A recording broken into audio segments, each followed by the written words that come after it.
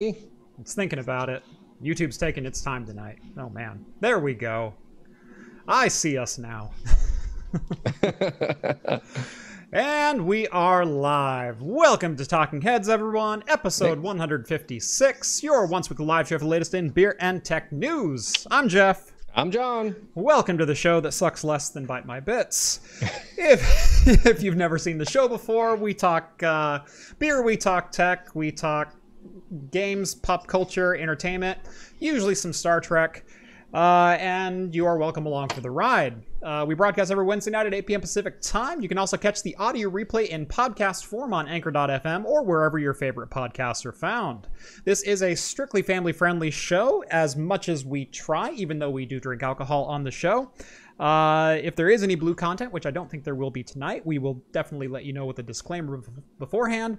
If you're drinking along with us, alcoholic or not, let us know in the chat and we will give some early show shout-outs. All super chats are read on the air, assuming they meet our family-friendly criteria. And if you want access to the super secret chat and the super secret after party, please consider joining the Patreon or the float plane. Links are down in the video description. You'll get exclusive access to the Discord server where you can chat with myself, John, Rhett, Steve, all of the hosts from Talking Heads, and become of the ever-growing community over there.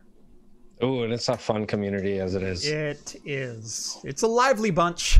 It is a yeah. It's getting big. It's getting really big. I mean, and even with the mods, it's like, wow, this is a lot. Yeah. Just right now, we have 134 on. I think we have a little over 300 total in the group. So yeah, it's quite the party over there. Yeah, and that 130, you know, there's usually a bit more of them usually on. Yeah, we average about 200 active users per day, which is insane for a Discord server. It's insane, and that's the best part though of the Discord server is there are so many areas and everyone's very active. Yes. So if you like a very active Discord, unlike some other tech channels that have vacuums, you know, whatever, this is a very good active one. Yes. Oh, how's it going, everyone? How are you doing tonight, John? Pretty good. You know, just kind of like rushed in here. So, but other than that, not too bad. Not too bad. Could use some more sleep. I think a lot of people. Yeah. But, you know, whatever. I was actually hoping to get a little bit of a nap in today. So I had a couple issues yesterday, and I wasn't able to get filming yesterday. And it's like I got to get a video out in the first half of the week. Otherwise, it's going to have to wait till Thursday and Friday, and then my second half video is going to be screwed for schedule. So it's like I need to get something out. And Wednesday's usually my take it a little slower days, you know, stroll into the office, you know, 9:30 or 10 o'clock instead of, you know, 8 or 8:30. And yeah, this morning it was like I woke up at 7. I was in my office at 7:45, and the camera was on at 8.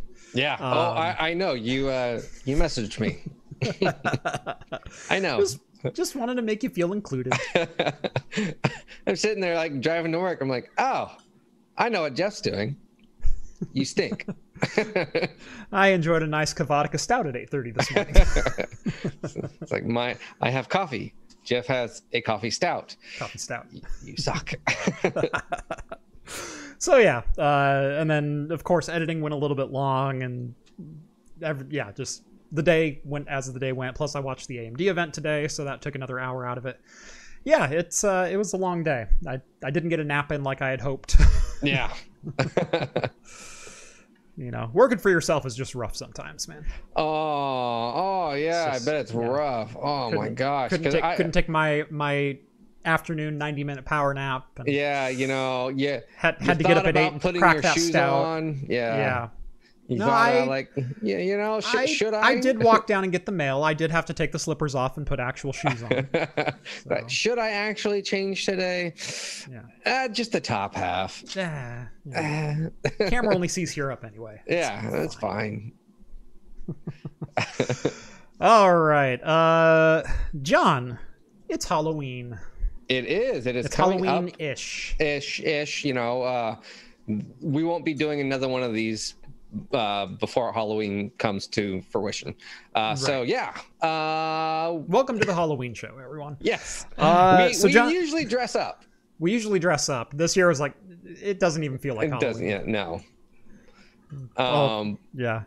Yeah, but we decided to do Halloween-themed beers. Yes, and we're going into this blind. So I have a couple Halloween-themed beers. John has a couple Halloween-themed beers. And we'll see what the other person brought. And I'm just glad that I don't have to try whatever John's like 4.5% pumpkin spice, lager is this time. Hey, I do have a rum barrel-aged one if I need to get it. If I need to break out the 10% pumpkin spice, it really doesn't taste like anything but rum. Actually, I think this one you're probably gonna want to try, or wish you had it, because it's I was there. Yeah. Wish you were there, because at least it's a brewery you really like. Okay. And you have my attention. And you also love the themes of their beers. So this is Level Brewings. Oh yeah. Yeah. So I need to speak to the manager, Karen. Nice. So it is their pumpkin spice latte ale. It's a English style brown with lactose, pumpkin, and coffee. Ooh. So you're right. I saw you got a 4-pack of that. I didn't see what the label was, but I recognized the side of it. Yeah. But yeah, and then it's also got the dog from Duck Hunt on the label. So I really like that. So since Level does all of it, but then it has the Karen symbol on the side. Yeah, it's cool. As soon as I saw this label that they pushed this out, I was like, I need to have this beer. Yes. No, I saw that in your car, and I went, he says it's pumpkin in it. And I saw you got a 4-pack, so I expect one of those in my goodie bag when next we meet. I saved one. Yep. So. All right. So I'll go next, I guess. So John insulted me and he goes, "What's your Halloween themed beer without pumpkin? Is it Dawn of the Red?" Ha ha ha. No, I'm better than that. I went again for another Oregon brew, but I had this one last year. So this year I got the 2020 edition of Rogue Dead Guy Dead and Deader. This is their standard Dead Guy ale, but it's aged in Dead Guy whiskey barrels. So Halloween themed, and special beer, special release. Yeah, there you go. Don't pumpkin. at me. Not pumpkin but it's a bomber, and it's a special release beer. And I got it 3 weeks ago specifically for the Halloween episode, so you don't have to attack me like that. All right. Dark Storm says pickle pumpkin spice, John. No. I'm in John's camp on that one. My boss is watching. Oh man, is that malty? Yeah, that smells like a nice brown. I don't smell any pumpkin spice, or it actually just smells like a really nice brown. All right, let's scroll back up here. We got a lot of chat outs here. Ooh. Wow, throwing punches right out of the gate. Well, I didn't start this one, so. Sakura drinking some coffee. Excellent. Nice. James drinking a Cart Horse IPA from Old Nation Brewing. Let's see. Questionable Commands drinking Sasquatch Slice of Life New England IPA. Mitch is drinking a Dr. Pepper from Northern Canada, or hello from Northern Canada. I think he was waving. Yes, I think that's a... Yes. Hello. Sipping along with Cool Blue Gatorade this evening. That's actually my favorite Gatorade next to Glacier Cherry. That's my number one, and Cool Blue is number 2. I think it was Cool Blue, or I think it was Glacier or something was Powerade. I really like that one. Whatever. I like Powerade over. I like Powerade over Gatorade. Yeah, the Coors Light of sports drinks. Or would that be vitamin water? It's like, well, what is your compare? What are you considering Powerade? Budweiser? What's funny is the very next comment is drinking a blue Powerade. That guy's on my side. Sorry, Maddie. Skull drinking a Fat Orange Cat Fat Orange Cat Brew Company, I Don't Like Mondays, New England IPA. Dark Storm, drinking a Dogfish 60. Excellent. Let's see here. Fridley is drinking a Sprecher Makeable Root Beer. Not sure how I feel about it right now. Bryce drinking an Imperial Chocolate Coffin Creeper by Arrowhead Ales. Nice. And then he's going to pop open an Allagashi White. Not heard of that one. Allagashi White, is that, I think that's an Allagashi, isn't that an Asian beer? I don't recall. And then Skull says, "Wow, 3 digs in the first 3 minutes. There's actually 4. You didn't catch the last one." Novella Anchorage, nice. Night Vision DDH. Ah, I'm jealous. yeah, I love a good Anchorage. Almost everything I have from them is fantastic. I don't think I've ever had a bad Anchorage beer. There was like one, but it was like a farmhouse saison, you know. And it wasn't that it was bad. It was that I paid $12 for it. And I was like, this isn't a $12 beer. Yeah, it's like a $6 beer, but it's, I think that's what was like my only critique of the beer. Otherwise, yeah, I'm on your side. I've had session beers, IPAs, and I'm like, this is a good session beer. This is amazing. Yeah, like this is lawnmower beer.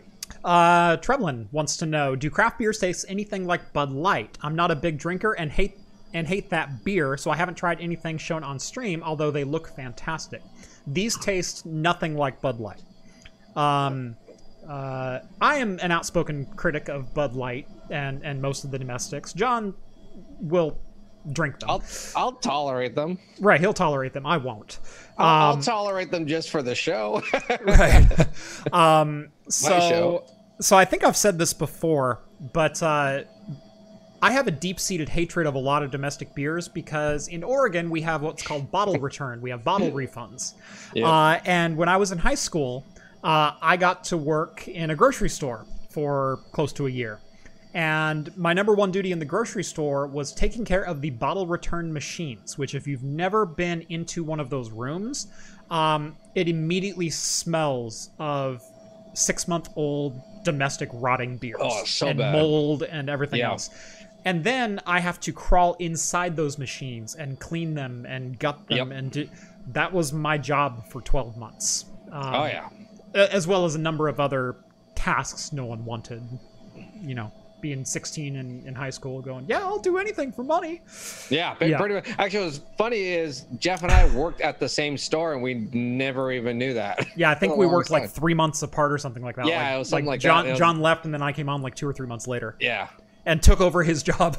Yeah, it was horrible. Yeah, I hated that. I know exactly what you're talking about. What machines? You've been in that room. The smell. I've been in that room. I've cleaned those machines. Yep. I've cleaned those bins. Yep. Yeah, it is horrible. And the worst part is most of these cans are like sitting outside for like a month too. Yep. Cigarette butts inside of them. People use them as ashtrays. Yep.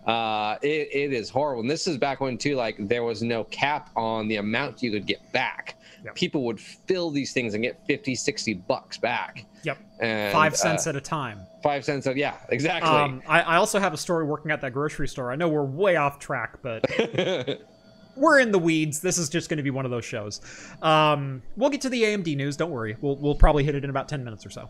Anyway, so I was emptying one of the bins that day. And by the way, the bins underneath those are giant plastic pallets. And so they're the collapsible plastic grocery pallets.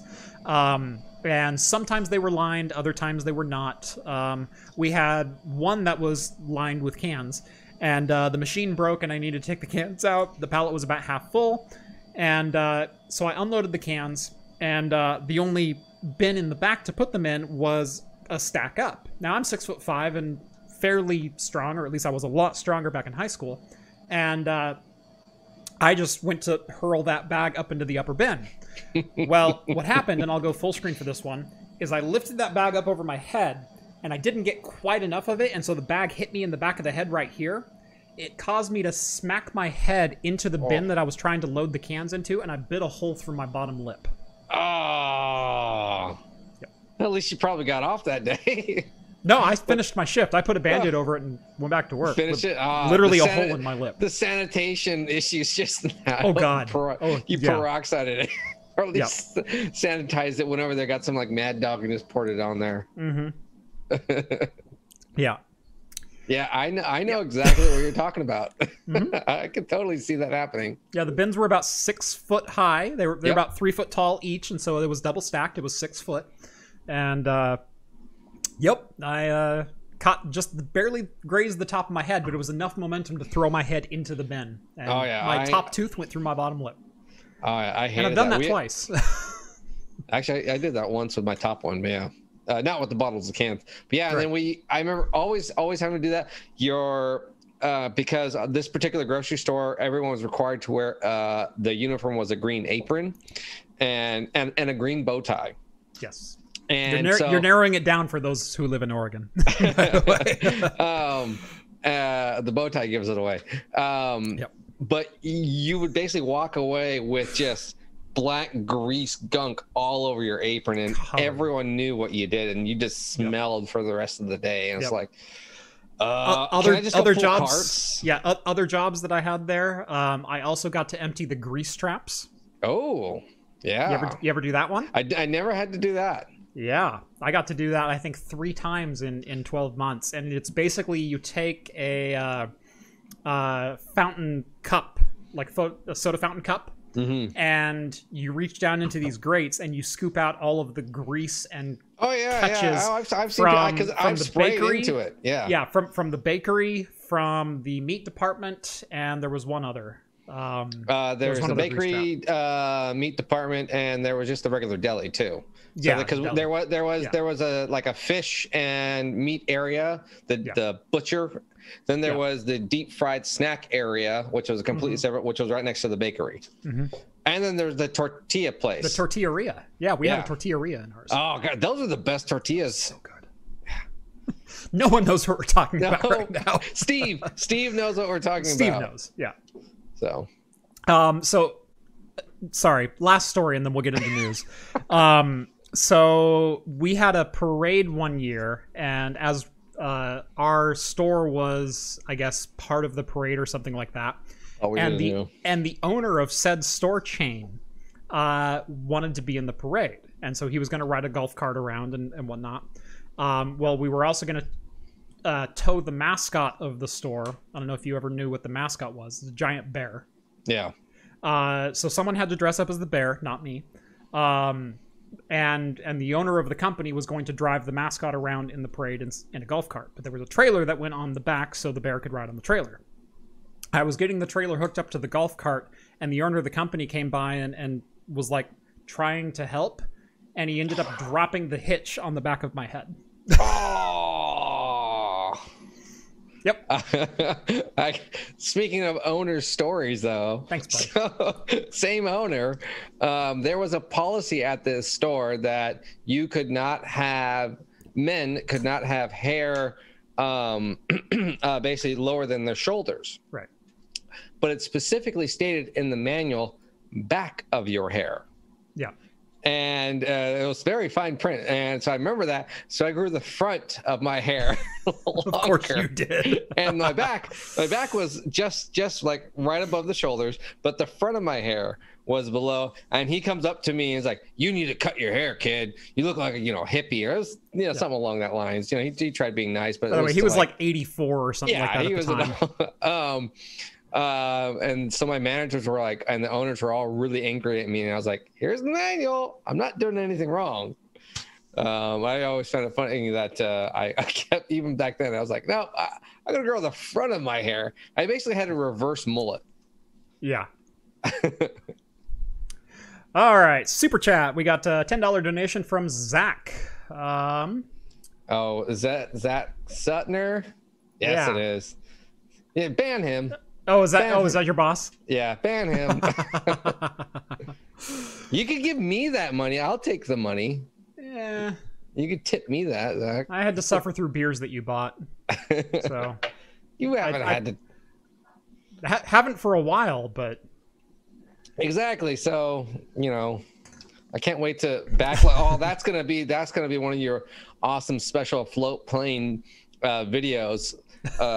Chewing through John's backlog. Yeah, you're gonna have to go through all of that. That's a featured video right there. I will waste $100 of the beers. Just be like, you have to at least take a good chug of every one of these. You know what? And because it's on Floatplane, I don't have to worry about demonetization on YouTube. There you go. Or getting content or guideline strikes. So I'm in. I still won't take donations to do shots, but a video where exclusively I get drunk to do something, oh yeah, that's going on Floatplane. So if you want to join that, the link. I don't think it's in the video description right now because I think I just added it last week, but I'll make sure it gets into the standard placement. So yeah. Anyway, I think that's been enough chit chat. Yep. Let's get into the news and let's just jump right into the big story of the week, and that happened this morning. That is AMD finally took the curtain off of Big Navi. And man, oh man, did AMD throw a hammer down. Oh, yeah. We were all thrilled with the announcement and early reviews of the RTX 3000 series, of the 3080 and the 3090. Because price to performance for what you got over the last 4 years is mind-bogglingly better. We have not had a graphics upgrade in truth since Pascal, since we went from the 900 series to the 1000 series, from Maxwell to Pascal. And Turing was pretty much a bust. You got the exact same performance for the exact same money, and they threw a fancy feature on it and tried to sell you on software with ray tracing. And not many people adopted ray tracing, and not many people used the features. Nope. And so you ended up paying a lot more money for the same amount of performance in a lot of cases. When Ampere came out, 3000 series, wow, all of a sudden you're getting what you got for $1,200 the last two generations in the 1080 Ti and the 2080 Ti, and it's down to $500 in the 3070. In the 3070s, yeah. Although no one can buy any. They don't exist for all intents and purposes. It's like a rare Pokemon. Right. Yeah, it's like catching Mewtwo in the original. Yeah. You basically, they need to make a video game, like a mobile app, where you can like walk around and hopefully find an RTX 80. So you have to have your phone up, and it can be augmented reality, and you have to drive by all the Best Buys and Micro Centers to see if one spawns in the wild. Pop up. Yeah. Oh, there's one. Ah, damn it! Someone else got it. I think you're onto something there, John. I think that could be a game. But yeah, I have not been able to get a hold of one, buying it, or getting a hold of all of my contacts in the industry and saying, can I review one? Can I borrow one? I can't get my hands on one right now. And so for all intents and purposes, the Ampere launch, as impressive as it is, price to performance, it has been a 100% paper launch. They're not in the wild. There's not enough of them in the wild to call this a card launch. So, and even the third-party ones. Right. Yeah, there are no cards really in the wild.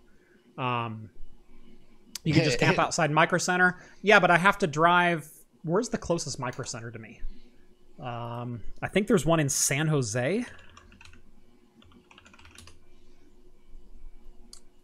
Let me see. Where's the ones in California? Tustin, California. Yeah, that's it. That's like delivering a computer to you know, that's just down the road. Yeah, let's see. Oh yeah, it's down by Santa Ana. Oh yeah, it's fine. Yeah, South Los Angeles. That's my closest one. That's a couple road trip videos. That's got a road trip float plane video. You can pick up a 3080. It's only 13 hours. That's it. Yeah, you're fine. Yeah. You could do a review on, is it worth it to drive down there pay it and, you know, then get it. Is that worth it? Let's see. Store locations for Micro Center. Here we go. They are in California, Colorado, Georgia, Illinois, Kansas, Massachusetts, Maryland, Michigan, Minnesota, Missouri, New Jersey, New York, Ohio, Pennsylvania, Texas, and Virginia. And the one store in California is, like I said, south of Santa Ana in Tustin. Yeah, that's it. The next closest one to me would be Denver, Colorado. So, good beer. Hey, my brother lives there, so we can free stay. I'd rather drive another hour south and go to San Diego. Yeah. Like, if we're gonna do it, do it right. Yeah, but Denver's got some pretty good beers. I don't want to visit Denver in November. I want to go to San Diego in November. Yeah, you don't like the snow? You don't like the cold? Nope. Well, that's a complete lie. I love the snow and I love the cold, but I also want to escape it at certain times of the year. Well, we'll take the Z car and we can like tail it. Yeah, I still got to get south of the Siskiyous though. What about fries? Oh yeah, they're fully stocked. For all intents and purposes, fries does not exist either. My best case scenario is that one of the two Best Buys within driving distance of me happens to get one, and the one here in Salem doesn't carry crap. Yeah, there's one right by me. They carry TVs, and that's it. Yeah, we get TVs and somehow dishwashing and kitchen appliances. It's like if you want a dishwasher and smart refrigerator, you go to Best Buy. Yeah, that's it. But that's literally the only other place that I can buy PC electronics. Locally. Yeah, know. There's nothing. Incoming fries rant in 3, 2. No, I held myself. I held it off because we need to get back into the news of the day, which is the RX 6000s. Yes. So like I said, the Ampere cards, for all intents and purposes, have been a paper launch. They don't exist. No one has them. At least not in great enough numbers to call it a launch. Now, there's no official word on the availability of the RX 6000s, but what we do have is pricing, models, and expected performance.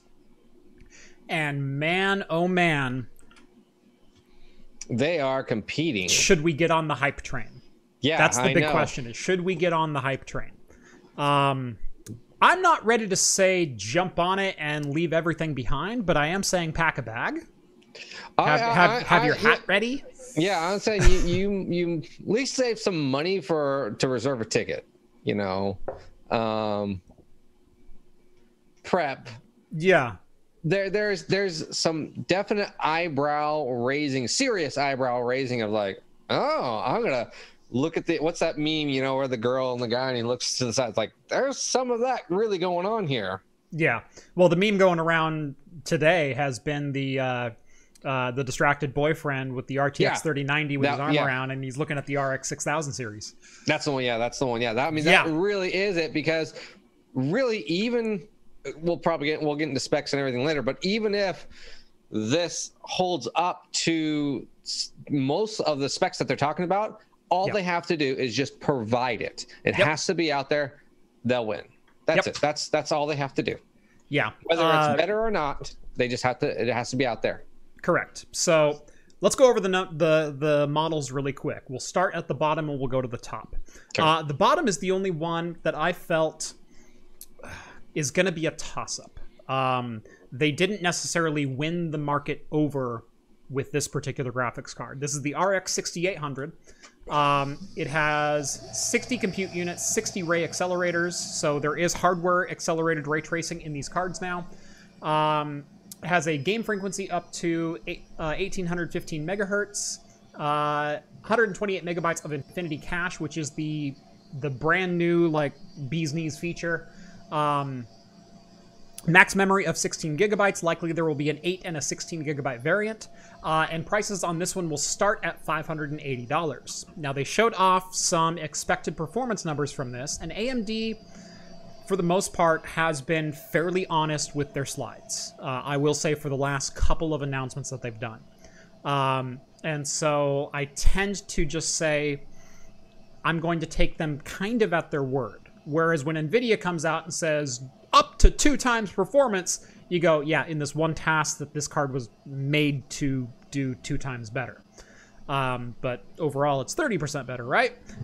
That's been the story. With AMD, they've been giving a lot more real-world, honest numbers. Now, still wait for benchmarks. But this card is $580. It's going to be competing directly with the RTX 3070, which is a $499 card. Likely board partner cards are going to be pushing upwards of $600, but it's going to be right in that same price bracket. Yeah.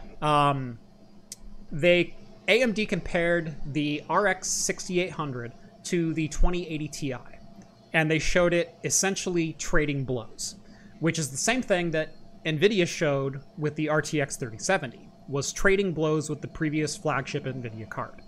And so, correlation, I expect the RX 6800 to trade blows with the RTX 3070 at very, very similar price points. Well, close. I mean, it's $80 difference.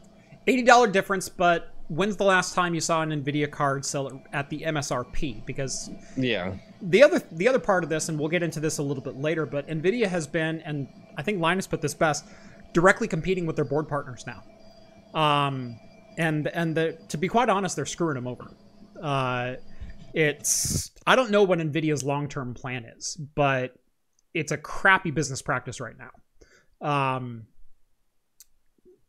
Board partners not getting drivers until after reviewers have cards in hand from the board partners that built them. Crap like that. In this case, NVIDIA lifted the embargo for the RTX 3070 Founders Edition card so they could get a lead on the AMD thing, and the board partner embargo lifts tomorrow. And so NVIDIA was trying to dominate the news cycle and also get their card out there first. Yeah, it's just weird. But NVIDIA says $499. I say bull. I say $560 to $650 is probably what you'll be expecting this card to range in. I would expect AMD to come out right around the $580 to $600 price point, and then upwards of $650 for, board partner cards. Yeah. So similar price brackets, I think. Founders Edition not included. So,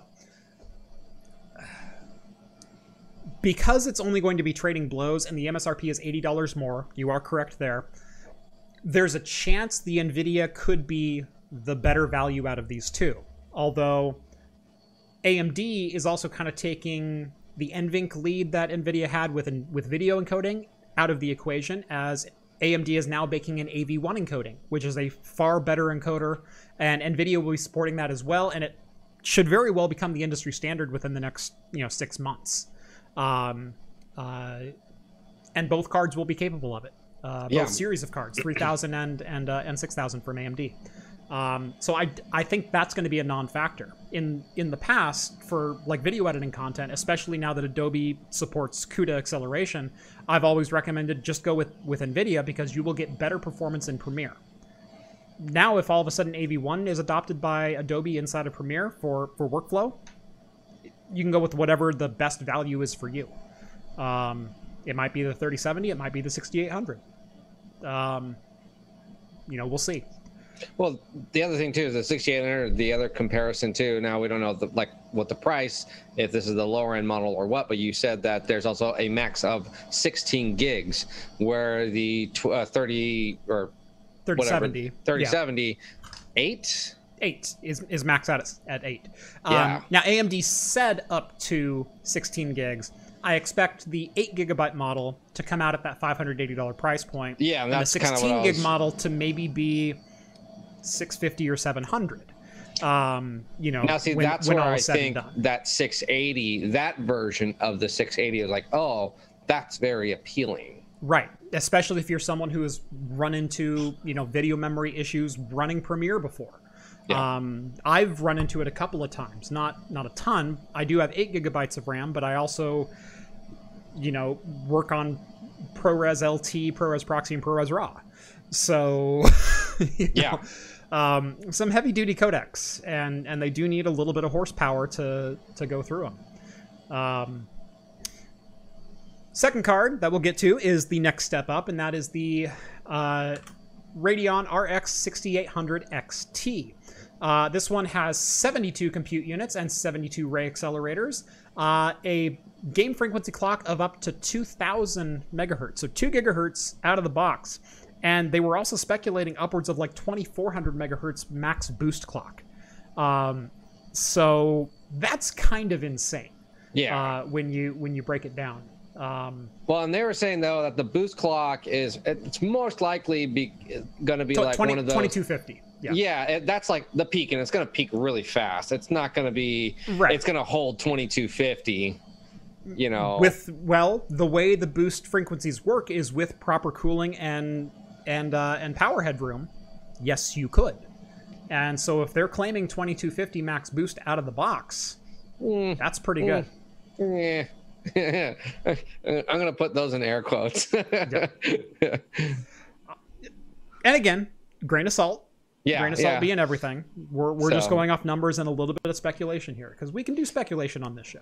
Yeah, well, I mean, I guess the only reason I say this is speculation because similar things about the 3080, 3090 have come out where those specs were like, oh yeah, they peak at this, it crashes after 2 minutes, or it mostly hit all of the marks it has hit, but I'm just. Now, a little bit more optimistic or pessimistic. All right. So. The other interesting thing was the 6800 XT draws 300 watts of power. Now, that actually undercuts NVIDIA's card, the 3080, which is competing directly against it, by 50 watts. The 3080 draws 350 watts of power. The other interesting thing is the 6800 XT only comes with 16 gigs of RAM, and is $650, $649. Yeah, and the pins on the back end. The power pin is on the back or on the bottom of the card. On the Founders Edition card. Oh, the Founders Edition of the card. Or the AMD reference card, I guess. Yeah. More appropriately.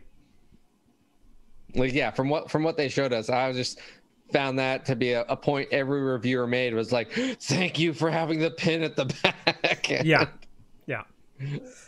Yeah, especially when they go wider instead of thicker, which I appreciate them trying to cram this into a 2-slot card. I really appreciate that. Yeah. I'm for one sick of triple slot cards, especially triple slot cards that don't need to be triple thick. And there's the rant alert. There's the rant. Here's the rant. There was no reason in the world for. What's a good card to call out here? I know. The Asus ROG Strix 5700. I have one of those. Or no, the 5500. There we go. 5500. 170 watt TDP, something like that. Triple thick card. Massive copper block. 6 heat pipes. It's 2.5 slots thick. There's no reason in the world that card should ever be that thick. Especially when we used to cool, 170 watts, a la GTX 1060 3 gig with a little aluminum, fin array about this big. Yeah. You know the crap that we give Intel for having, crappy stock coolers? They would slap essentially that onto a GTX 1060, throw it out the door and call it good. And all of a sudden you can't cool 170 watts with, staying in the confines of a 2-slot. Come on. Well, they wanted to keep it at 50 degrees at all times. The thing is, they still didn't. I know. Yeah.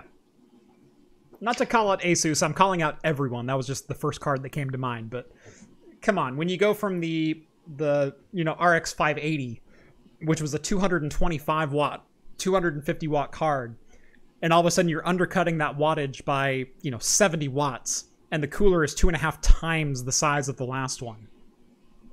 Come on, we don't need that. You got a single 8-pin connection. There's no reason for it. Does it run fanless most of the time, at least? No, it didn't. Although it ran fairly quiet, it also wasn't the quietest card I've ever had.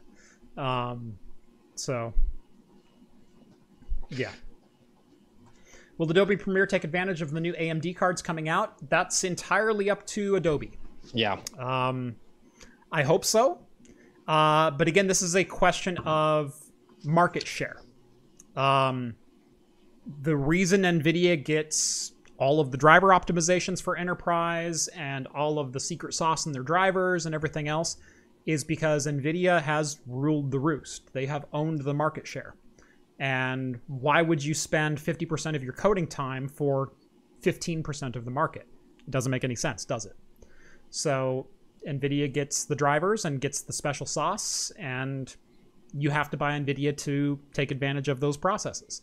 Now, if AMD makes headroom and makes serious headroom, and I mean serious headroom, like they've done in the CPU market, if all of a sudden they prove they are competitive and they prove that people will buy them, then yes, they will get support, absolutely. But I think these are the I think these are the first cards that'll probably do that. This is almost like seeing, I wouldn't say Ryzen, but like at least Ryzen Gen 2. Similar aspects for their graphics cards. This is, I think, AMD's serious push and almost skipping a generation of good graphics cards. Yes. And this is them showing us we have what it takes to compete on all ends. Yep. So, you know, you want an all AMD setup. They want that now. And for the first time in my life, I can legitimately say I can build an all AMD workstation, and it is the best workstation that money can buy. Yeah. Not once in my life has that been possible. No, it's always like, well, it's a bang for your buck. I mean, literally, yeah. 5 years ago would have been, it's a better bang for your buck, but the performance isn't really there. Right. Technically, it'll get you where you need to go. Yeah. But within five years, it's like a rocket. Yes. Who is texting me? It's me. Oh, AliExpress. As if I haven't bought enough from them. We recommend this item to you. Yeah. That's basically what it was. It was a $2 coupon on like a $50 purchase. Thanks, guys. Hey, that's another graphics card. Go see if you can find a 3070 for $50 on AliExpress. That's my next video, right? Yeah, you need to go find. This is what AliExpress's 3080 clocks in at. When was the last high? The last high when they competed at the top end of NVIDIA's consumer cards was the 7990. And you could kind of throw the R9 Nano in there because it kind of competed with the 1080 Ti, but God, that was a horrible card. I mean, it works, but it also drew 400 plus watts, required an AIO. Yeah, the R9 Nano, I think, was kind of the last hurrah. But if you remember the CPUs they were putting out during that day, that was peak FX time. That was Bulldozer and whatever else. I can't even remember the second name. But yeah. Yeah, it was an architecture that was not doing well. Was just getting beat up. Last time that they were on top for CPUs was like 2004 with the Athlon X2 series, Athlon 64 and Athlon X2s starting to come out. And they led for like a year and a half, and then Intel came out with their Core Duo and never looked back. And AMD would compete a couple times. They would come up with some product, but Intel always sucker punched them 2 months later. And that was only until like 2011. And then from 2011 to 2017, Intel ruled the roost. And Ryzen finally started making them compete in a couple areas. They had to compete in workstation chips. They had to compete with high thread count chips. 8 cores became a standard, not a $1,000 exception. Yeah. Steamroller, Bulldozer, powered pile driver. Thank you. Yeah. Yep.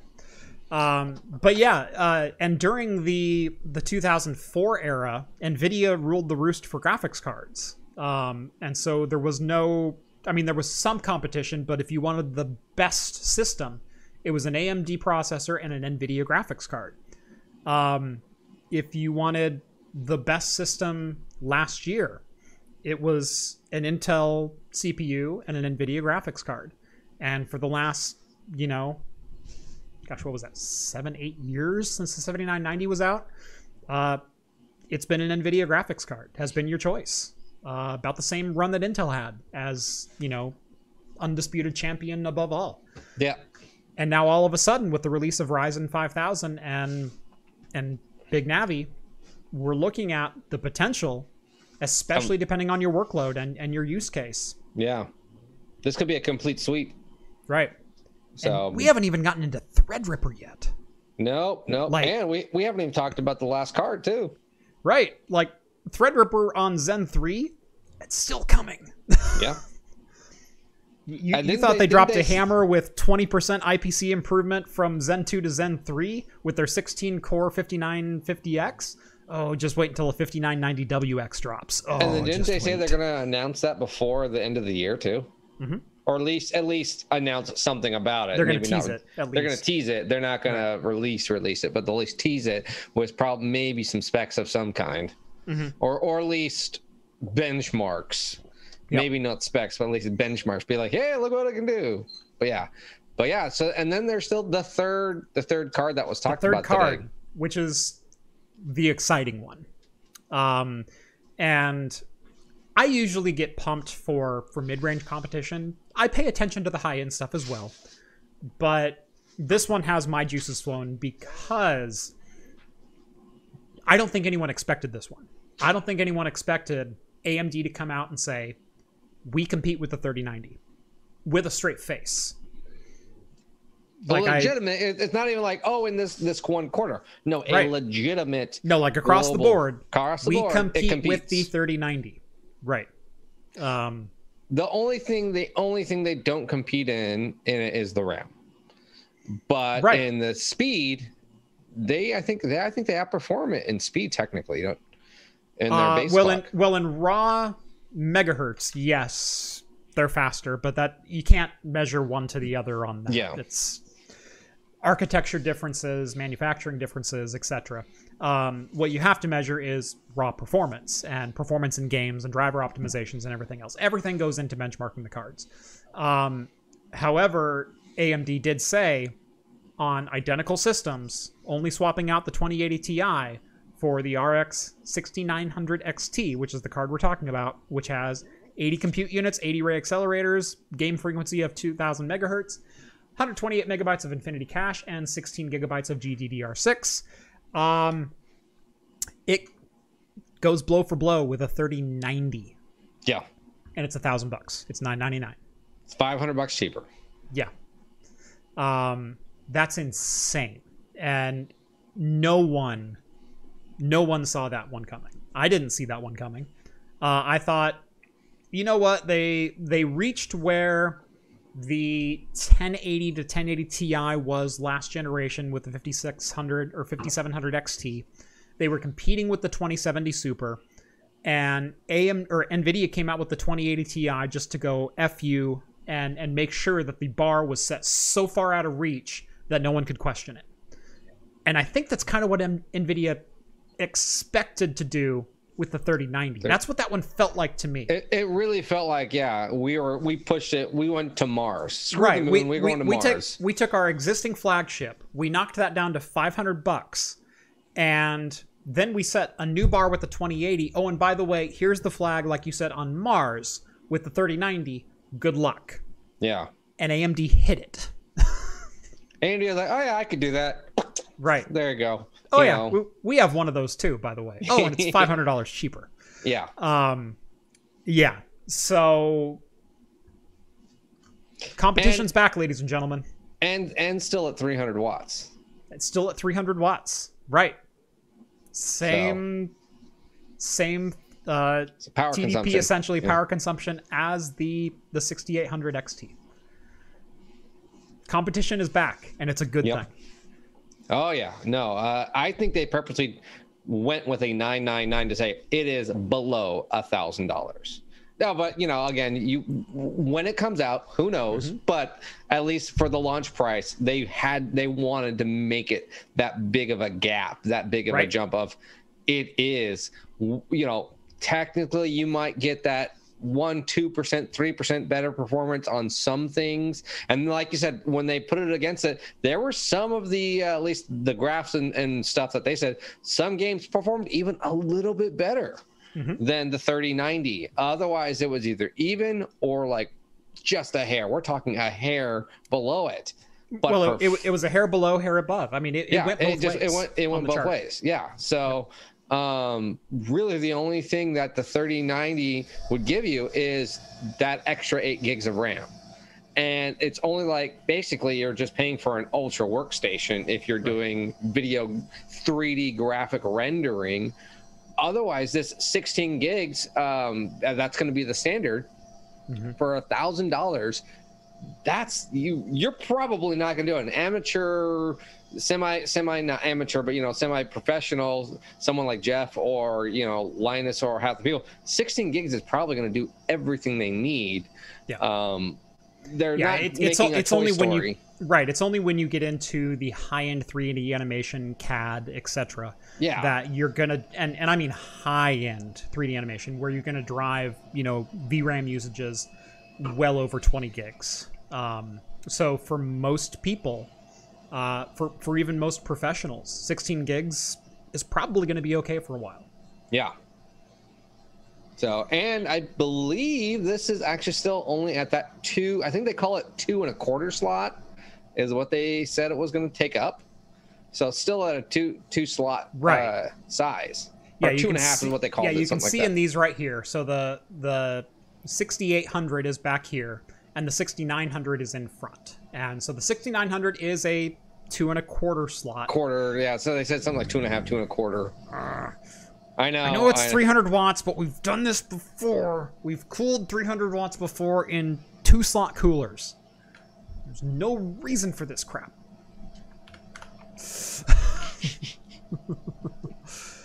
Yeah. Got a couple super chats here. We got Fellstone, $5 donation. Thank you. If the 6800 XT is MSRP $650, then the 6800 16 gig won't get too close to that. I think it will. I think it still will. Because now they said they were a little coy with the 6800 XT, whether it was coming with 16 gigs or whether it was a max of 16 gigs. And so again, it could be an 8 and a 16 split because they've done that with the RX 580. That's not unprecedented for their top tier card to come in 4 and 8 gig variants or 8 and 16 gig variants. And so they haven't done it. They didn't do it the last generation with the Radeon 7 and with the 5700, but it's also not unprecedented for AMD to have multiple tiers of memory for people who need less and need more, and use it as a cost-saving measure for the consumer, because not every consumer needs 16 gigs. If you're just gaming, 8 gigs is probably just fine, especially if you're just going for 1080p high frame rates. If you're going for 1440 and 4K gaming, yeah, you probably need 16. So... yeah, I very, very happy with these. Again, though, just want to see what happens on launch date. Now, 2 of these they're stating are going to be launched really, really soon. November 15th. Yeah, 2 weeks, 3 weeks, 3 weeks, 2.5 weeks, technically. Yep. Now, again, too, hopefully they're actually out there. And the third one is going to be released on the 8th. All of these will be available for the Christmas season. So tell your significant other you want an upgrade on your PC. If they're out there.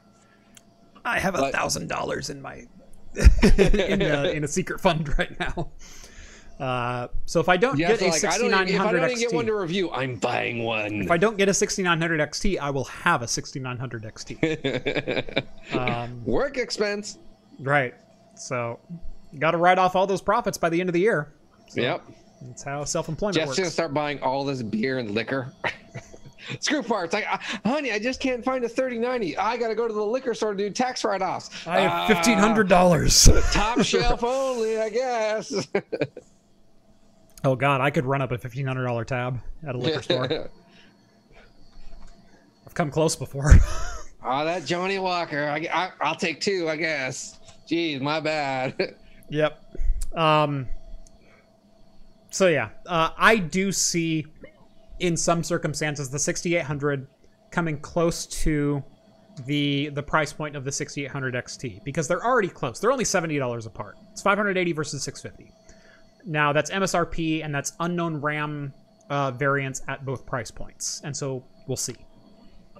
Is $650 8 gigs on the 6800 XT, or is $770, you know, $800, 16 gigs on the 6800 XT. Yeah. I don't think we know that yet. All we know is that they have up to 16 gigs of memory, and they are starting at 580 and 650. That's what we know. And we do know that the 6900 XT is coming with 16 gigs at $1,000. That's what we know. Big Spoon, $5. What is that random grinding noise? Who is making espresso? Oh, that's just my Tinder app. Sorry. Zzz, Zzz. Yeah, it's been just constant. going off like crazy. Yeah.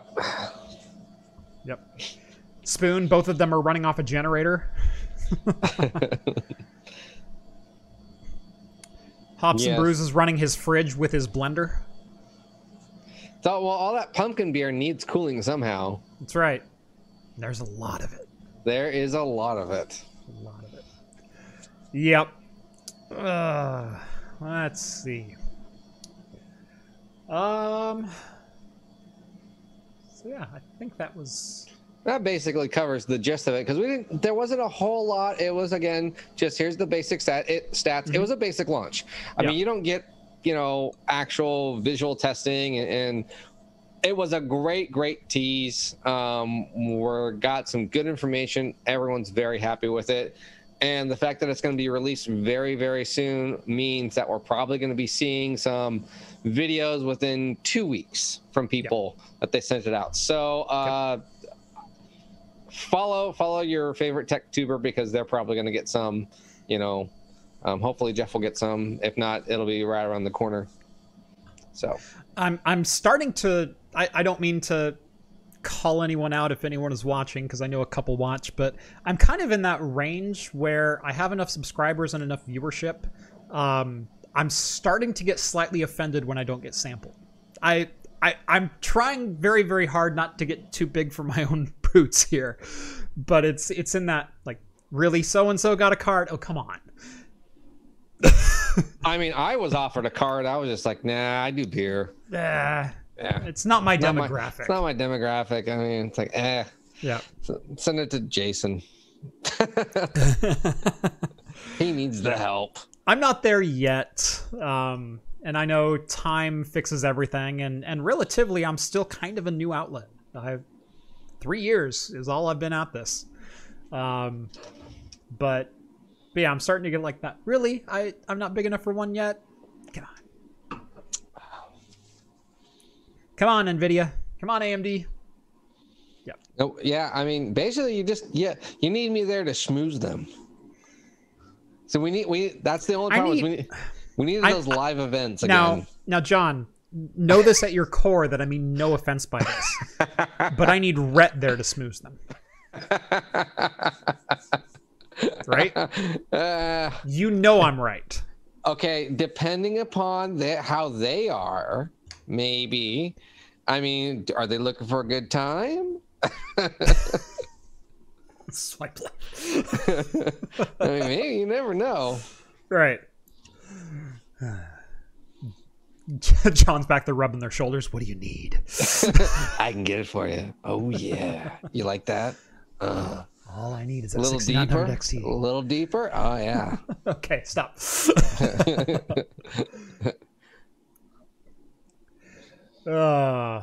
Ends up being just like the janitor. Oh, my bad. Oh, anyway. So, yeah. Don't get on the hype train with all of your luggage yet. But at the same time, AMD has been making some very bold claims for the last 3 years with a lot of their products. Most of them have panned out. If you look at the original Ryzen launch, at the Zen 2 launch, at the Epic launch, especially Epic Rome, Epic, Gen 2, and then, Ryzen 2nd or 3rd gen, those claims have all worked out. Maybe not so much with the RX 590, maybe not so much with the RX 5000 series as a whole, but I think a lot of the disappointment over the 5000 series graphics cards were over the Turing cards, which kind of set the bar a little bit further forward. Now, AMD competed price to performance, but they didn't compete at the very top end. They topped out at the 5700 XT, which nVidia is trying to brand as their mid-tier card at $500. Now, to be fair, nVidia also moved the bar with what's considered a mid-tier card. You know, the 2070 became the 80, and the 80 became the TI, and the TI became the Titan, and all of a sudden the Titan was like way the hell out in front. And all of a sudden AMD came out just a generation later, and it seems to have leveled the playing field, and that's exciting. Yeah. So wait for reviews, but have your bags packed. All right, let's jump back to the top of our notes, back before we got into the weeds with into the weeds of a grocery store rant. being hit in the head with a golf cart trailer and biting a hole through my lip. Both great stories. We talked about the launch of Is this live Tech Up? Yes, this is live Tech Up. I'm reading you. I see you. We talked about this, and we were both very excited of the aspect of this was the SpaceX program, the Starlink satellite global internet services, providing, I believe it was what, the gig? They're saying they're going to be delivering up to gig. Up to gig. Yeah. Anywhere theoretically could be. So, but prices, the initial price of basically being a test person has come out. Yes. So Starlink, for those who don't know, is the Elon Musk brainchild. It's part of SpaceX, part of the SpaceX umbrella. And they are launching hundreds of satellites up into orbit to provide satellite internet service for basically anywhere that you need it. And the aim of this is not to displace like Verizon Fios and Comcast and Cox, although I hope that eventually happens. It's actually to provide rural broadband service, which has not been available to date. If you look at what you can actually get out in the middle of nowhere, and this is alluded to in the plan name, by the way, it is called the Better Than Nothing Beta. Yeah. So that's the name of the plan. And the reason they named the plan that is, John, have you ever looked at HughesNet? Yes, I have it. Yes. I mean, not here, but at the farm.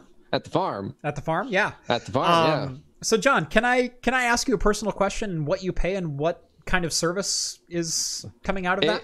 I pay 50% more than what Starlink is offering, and I get theoretically 10. Right. Theoretically 10 down. I can tell you don't get that. I don't. Don't say it. Don't say it. I'm gonna say the over under is 3 megs down and 128K up. No, not that low. Not that low. No, it's usually about between 5 and 8. Eight's a good, okay. nice sunny day. Then they've improved since last time I tested them. Yes. So, and I got nice sunny day. I'll get about 8, and I'm like right next to the router. You know, and nothing is going. You know, I just hit test, and that's it. You know, that's the only thing. The moment one device is hooked up to that thing, it drops down to 3 to 4. Yep. You know, so you can have one device going. That's about it. Yeah. And I think up, I haven't seen more than one. Right. So. Yeah. So yeah, $150 for 10 meg by 1 meg service. And what's your monthly cap, by the way? What's your bandwidth cap? 50? No, that's with the I think it's 100. 100? They gave us 100 gigs. Okay. So depending on your region, the worst pricing that I've heard of is $175 a month for 3 meg by 1 meg, and you have a 20 gig cap. That's the worst region that I've actually received a quote for. Personally. Yeah. Within the last 4 years. I did some shopping for various clients, and that's the quote that I received. So there was some feedback on the It's Better Than Nothing beta on the plan, because it came out at $99 for 100 megs down, and you have a $499 upfront cost to get the kit itself, which is the satellite and the alignment kit and whatnot, and you install. So it's not like, $590 or $500 brings an installer to your house. Yeah. Right. No, they send you a satellite dish and some screws and say good luck. But everyone went, "Oh my God, that's just absurdly expensive." You have never priced out satellite internet then. This is not to displace your 1 gig Fios connection. This is to get internet to the people who have never had it before, who have never had true broadband internet before. As soon as I saw this, I was like, $500, huh? Yeah. That ain't bad. Ain't bad. Right. I mean, because if this works out, from what I'm paying, I'll make my money back in, a year, because it's $50 less a month. It's $50 less a month. It's 10 months. Yeah. That's all that is. Right. And so to people who have had or currently have satellite internet service, that's a bargain. That is the best price that has ever been presented. No data cap either, by the way. Yeah. 100 megs down. I don't know how many up, but no data cap at all. No. So yeah, it's a good deal. They have said right now the latency is actually pretty acceptable. It's down about 30 milliseconds, which is about what you'd expect over a Wi-Fi connection. And they're actually hoping to get it into the sub 20s here before too long, which is actually it's not that far off from a lot of wired connections around. Most of the time, my wired connection here gets me about 15 to 18. On some of the very high-end fiber installs that I used to do, we would get 8. Yeah. Sometimes 3 at like 2 in the morning. I'd get 3 millisecond. But you consider 30 milliseconds, 100 megs down. All I want to do is watch Netflix. Yeah, I mean, that's what these things are. This isn't for, big YouTube streamers or doing live events or, big gamers or anything. This is literally just, I need to go to a web page to order something from Amazon because I'm in the middle of nowhere and it's cheaper for me to just have it shipped to me instead of me going to the store, which is an hour. 70 miles. Yeah, exactly. 70 miles there and 70 miles back. And then I got to take the trailer with me. I had to buy a truck, a full-size truck.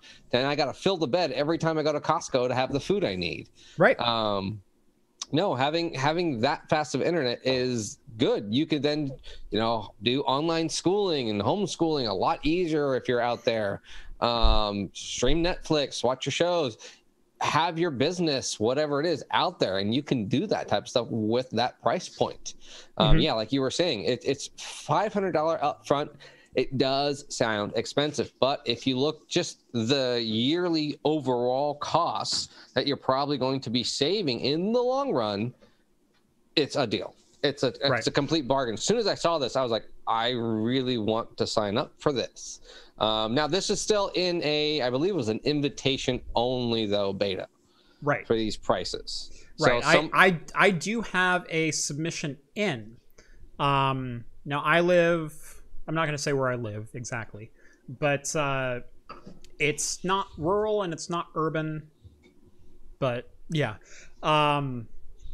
Anyway, I went ahead and submitted one because I want to try it. I want to try it. I want to review it. I want to see what it's like as a service from a network technician, standpoint. I used to do this kind of thing for a living. What's the network like? I think it'd be a great video. And honestly, I've spent more than $600 on a video before, so why not? Yeah. I mean, because I submitted one too. If I got one, I'd probably switch over from my farm to that.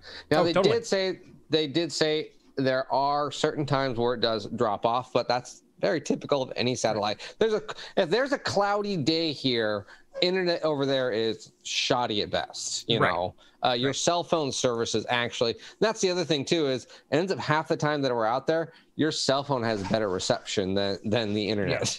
Yeah. So, but yeah, no, it's an interesting thing. I'm glad that it's happening. I'm glad we finally have some pricing. I'm really curious to see some early results from this beta because I know family who live in rural areas. You know, I have quite a few family who live in rural areas, and they have DSL with 5 megs, and it's 5 megs at the end of the pipe. And if everyone upstream is streaming Netflix, well, guess what? You get 128K. You're on an ISDN connection. Congratulations. John, I know where your farm is at. Yeah. You're 3 miles off of the copper lines. So, yeah, this is encouraging. This is very encouraging. And this, again, this is still beta. This is still the beta testing. And if it's anything like a lot of Elon Musk stuff, it's gonna explode. This kind of even made me look into like buying stock in them. I was like, oh, I think this is gonna go someplace. Yeah, I totally agree. Not a stock tip, but yeah, just saying. Yeah, we are not financial advisors, nor are we providing any financial information or recommendations. So please consult a licensed professional. Yeah, licensed professional. Yeah. So this is something that always bugged me, this next story, and this is probably going to be a really quick one. But early on Windows, like Windows 7, Vista 8, 8.1, always constantly getting that, oh, you need to update your Adobe Flash. Okay. I'm thirsty. Well, how about you go get it while I talk about this? I have mine here. I'm ready. Oh, okay. All right, then you introduce yours, and I'll go get mine. I'm thirsty, John. All right. You're not going to be here for my pumpkin beer? Turn off my fridge. Yeah. Oops. I'm used to John going first, so I put him on. So I actually have a pumpkin thing. It's not technically a beer. This is a cider. This is the Two Towns Cider House Hollow Jacked Cider. It is an imperial pumpkin cider at 8.4%, made with pumpkin, flour, and honey. So I bought like 4 of these. I planned on having one on a standard, craft computing video. I planned on having one on Talking Heads, and I was going to give 2 to my wife. My wife ended up stealing one of my I know bottles. What you're having. Yep. Yeah, you know what this one is. Yeah, I know what that is. It's pumpkin. It is pumpkin. I'll give you that. Hey, they have a class action lawsuit against them. Oh, do they? They do. I hadn't heard that. Yeah, you can get some money. Ooh. Yeah. Based on what?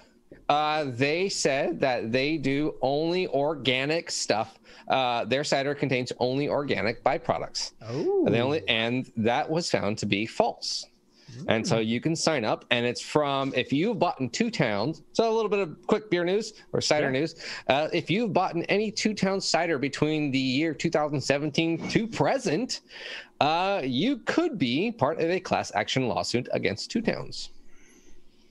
And Jeff and I have bought plenty of Two Towns between those 3 years. Yes. Heck, I bought in kegs of them. Yeah. I haven't gone that far, but... Yeah. But yeah, there was options to say like, oh, how much did you buy? And I was like, where's the keg option? Yeah. It's not there. A lot. So yeah, essentially there's just a particular acid they used that is a not chemically created acid that is supposedly, they said it was naturally created, and it wasn't. So, but So you introduce yours. So I got mine. Okay. This is a non-pumpkin themed. So, but it is. Boo. But it is. Boo. But it is horror themed. So Bride of Dankenstein, Boo. West Coast IPA. Hey, someone asked me to drink this, so. You're right. This is by Mason Ale Works. So it is a 7%. I have no idea what the IBUs are. But yeah, I went into my favorite bottle shop today, and they had quite a few Halloween-themed non-pumpkin stuff. So I bought those. Actually, my favorite one, they have Swearwolves from What We Do in the Darkness. We're not, what are we, Swearwolves or werewolves? Yeah. Ooh, that smells like a really good IPA too. It's okay. Just over here drinking my pumpkin cider. Oh, that's like a good old school West Coast IPA. Bitter, lots of citrus notes, a nice malt body. Oh, Jeff, you're missing out on this one. This is good. I love that it's still Halloween themed. It's great. I don't know what to think of this one. You've had it before, haven't you? I have not had this one before. Oh. It's very sweet. It is. Very, very sweet. I mean, they tried basically make it taste like apple pie. Yeah. And it's apple pie with pumpkin spice. So yeah, that very much sums it up.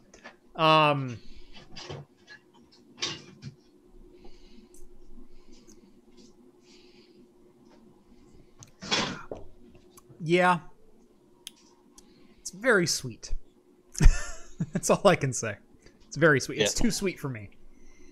I'm going to drink it. I mean, don't worry about that. I'm going to drink it. I'll give you a mulligan if you want. No, I'll drink it. It was like $7. Of course I'm going to drink it. I know. Hey, I was going to suggest we do pumpkin spice old fashions. Yeah. Maybe another time, John. All right, we did have another super chat. Spoon said Elon Musk has entered the chat. T-Cause, that Craft Computing. Did you guys see the FSD beta that Tesla released on Tuesday or Wednesday? Yeah, the full self-driving. I usually keep up on some Tesla news. I saw that something came out. I didn't read anything of it. Or read too much into it. So... And then $5, Novella Hub. What do I think about the G.Skill Royal Memory Kit? I got the 2GB 16 silver set for $165. This was asked by Andrew. I do like the G.Skill Royale. They look phenomenal if you match your system to it. Otherwise, they look just gaudy as all hell. And $165 I don't think is bad if you were aiming for that memory kit. It's probably more than I would spend, but I'd be looking... Although I've bought for aesthetics before. If it's the aesthetic you're after, I think $165 is a great price. You're not going to get the best performance at $165. I mean, you could double up and get 32 gigs for that price at, 3600 megahertz. Heck, you can get 64 gigs in a two-stick kit, dual 32s at 3600 for $225 right now. So for 16 gigs, it's a little overpriced. But if you had to have that look in your system, I don't fault you at all. I'm probably one of the only tech reviewers who would say that. Like, if you're going for aesthetics, go for aesthetics and spend whatever you want.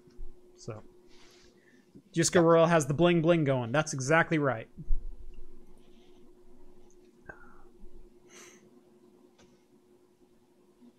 Okay, let's get back. We can get back into our quick news, and then that way we can scroll through, because most of these are pretty quick. But anyway, so if you've gotten this at all, I know I got this. There was a Flash update. Adobe said, hey, or Windows said, hey, you need to update your Adobe Flash. And you went and did it, and it wouldn't install for some reason. You're like, what's wrong with my computer? Well, Windows 10, with its latest update, decided, hey, no more Adobe Flash for you. We're taking it out. Yes. Finally. Gosh, I always hated those updates for the past 3 editions of Windows. It's always been, you need to update your Adobe Flash, and then it takes forever, and then that screwed something up somewhere else. Well, it's because you wrote your accounting software in Adobe Flash. Well, yeah, it looks pretty when you have this morphing, like... It was better than Silverlight. You're not wrong. You're not wrong. So yeah, latest edition of Windows 10 is forcing users to uninstall Flash and is also preventing it from being reinstalled. It has actually added the Adobe Flash installer as a malicious package in the Windows Defender, which is hilarious. Yeah, it's basically like, no, this is bad. Yeah. Yeah. So, all right. But yeah. So say bye-bye to Adobe Flash. Yep. Kind of, I don't know, did you want to do that little bit of NVIDIA news? Yes. So rumored in response, and this has been rumored for a while, some in-between SKUs for NVIDIA that have not been announced. Rumored starting yesterday, before the Adobe launch, was the existence of a 3080 Ti and a 3070 Ti, which would slot in between the 3070 and 3080, and then the 3080 and 3090. Although, who knows where they're going to land? Are they going to give like all the 3090 cores, but none of the RAM, and only 16 gigs of GDDR6, not X, to a 3080 and call it a day? Yeah. Are they, it's what's all going on? We're all assuming stuff, and they basically just listed out some tweets and some SKUs, and right. So okay, if we took that idea and then we put it up against the current 30 lineup, here's what we think we'll probably expect, and they're basically expecting the 3080 Ti to land around like the 12 gig model. Right. So here's the rough numbers: a 15% core count increase over the 3080, and just 5% fewer than the RTX 3090 for an unknown price point. And I'm going to go out on a limb and say for $999.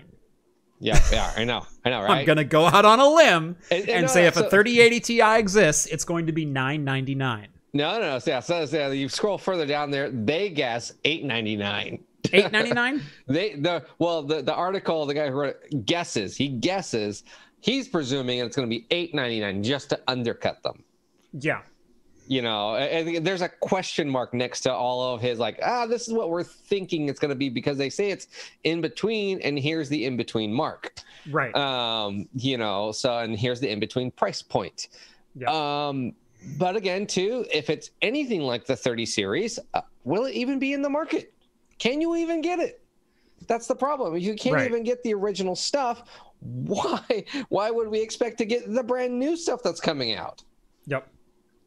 Don't you mean Super? Yeah, the 3080 Super Ti. Whatever, yeah. Super Ti XXX edition. GTR.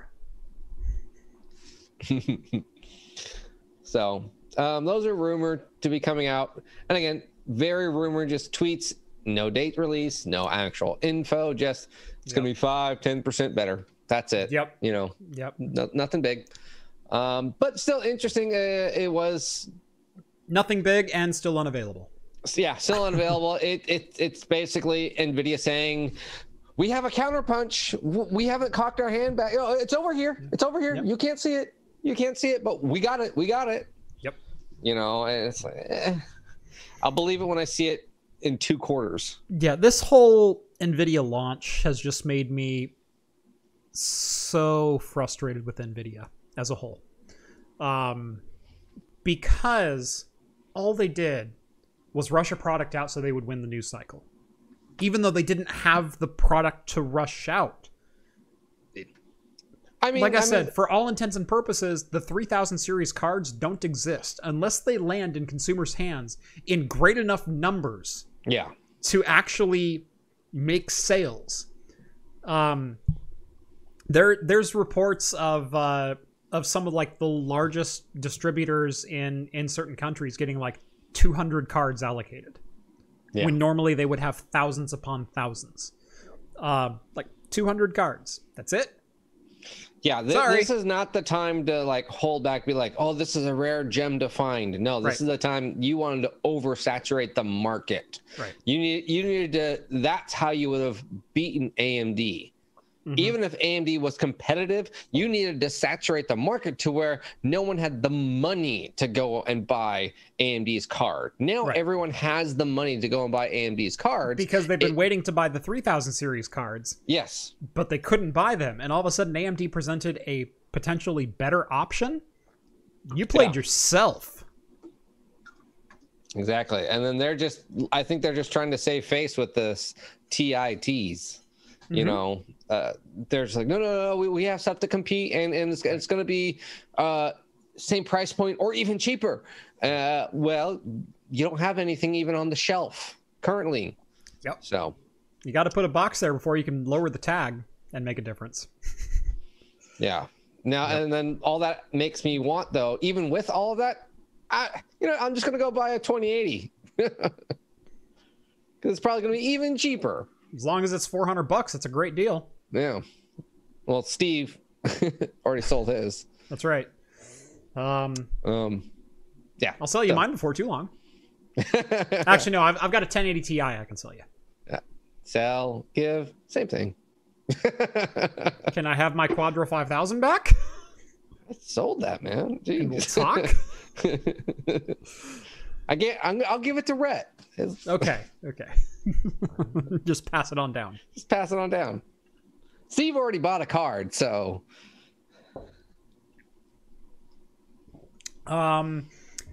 Avender, Craft Computing, beer recommendation for you. Dragon's Milk Special Reserve. I know.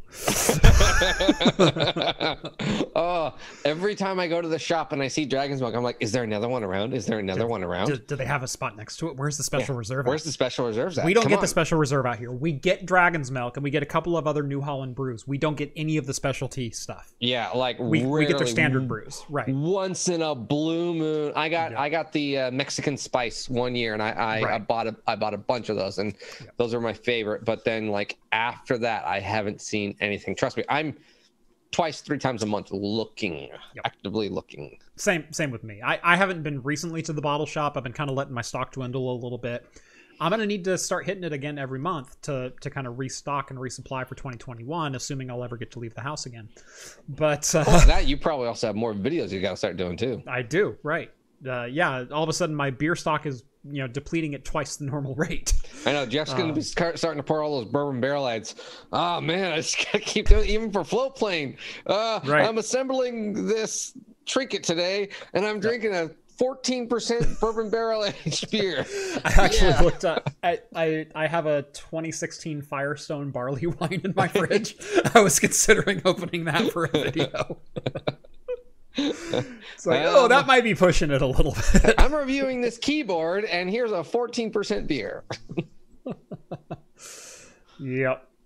But no, we are well aware of the Special Reserve Dragons stouts. We actually had a couple of them at the Oregon Brewers Fest a couple years ago. Those are always goods. Yep. Oregon extended the state of emergency through January 2nd. Well aware. Yep. It's not going anywhere anytime soon. Unless, not to get political, well, I can avoid the politics unless all you sons of just man up, wear the masks, stay home, and this could all be done. Like, seriously. People are going stir crazy, and the problem is there's so many people who are not wearing masks, and the masks became a political issue. Have you ever been wheeled in for surgery and the surgeon was there, like, finishing his cigarette and going, all right, let's cut you open. No mask, no washing hand. No. They've known for 100 years that masks prevent the spread of infectious disease and infections and everything else. Yet, somehow, COVID's the one that it doesn't matter. Really? They knew with the Spanish flu that masks prevented the spread of infectious disease. And yet it made 3 waves through San Francisco between 1918 and 1920. And here we are doing the same exact thing again. Social distancing, stay home, wear your masks, or go to jail. Those were actual signs that were posted during the Spanish flu in 1918. And we're fighting that same battle 100 years later. We know better. We should be better. Did you put the rant down really quick? Just for a sec. Yeah. Did you? They only work if you use them. They only work if you use them. Did you want to do the was it the Intel? Intel, yes. And as Scott says, my wife is an ICU nurse, is an ICU doctor. Wear a damn mask. Yep. All right. So Intel, not to be outdone by AMD taking all the news cycles for all the latest CPU things, decided to put out a new CPU release of their own. Oh wait, it was another security flaw found in the Intel CPU code. This time, the researchers were able to extract the encrypted Intel CPU code used to update firmware and microcode for Intel motherboards. Now, this means a couple of different things. Number one, they can, either a malicious hacker or a hobbyist can update microcode with their own custom injections now. Yep. So if you're a hardcore overclocker or maybe someone looking to extend the life of a Xeon, I'm just throwing it out there, and you now have access to change the parameters within the microcode, the way the motherboard actually works with the CPU, maybe unlock cores that were, or unlock multipliers that were previously locked, maybe unlock TDP, maybe do a lot of different things. I'm just saying that opens a lot of doors. I'm also saying with those doors opened, there's doors for malicious activity as well. Yeah. And these go back really far. I mean, this goes back to because Intel has used the same chipset and this method, I think, since the Pentium, the Celeron, the Atom, all of it. It's into like 2003, I think, is how far back this encryption dates. If it says Intel, yeah, it's screwed. You can technically do it with that. You know, even if it's like at a second used hand store, Goodwill, whatever, it says Intel, yeah, you could probably get into it, because that's how old they've been using this. Now, if I remember correctly, though, it's still hands-on. You have to physically be there. It's not like, oh, you know, you put this Google Glass on, you're surfing through the Matrix, and you type in the password God or something like that. But by the way, good. By the way, good job on the comments, mods. But that one made me laugh. Continue. So, but yeah, you're still gonna need physical access to this computer. It's not like it's going to be, someone hacking in from outside of the system. And then two, if you are going to do your own scripts or reprogram it, don't restart the computer, because it won't boot then. Is kind of, if I read this article correctly, kind of what it was saying too. So you'll basically, once you do it, you're screwed, unless you somehow were able to put it back before you restart it. Right. Yeah. So what you can get out of it is a lot of interesting things. Right. Yeah. So, like I said, for the hardware security guy, this is a nightmare. Although you still need physical access or malicious injection or a couple ways to do that. But for the hobbyist and overclocker and thing, this could open a lot of different possibilities. So it'll be really interesting to see what the hacker community brings forward as far as performance upgrades, unlockability for previously locked SKUs. Can we just ignore the fact that a 10600 is a locked CPU and treat it as a 10600K?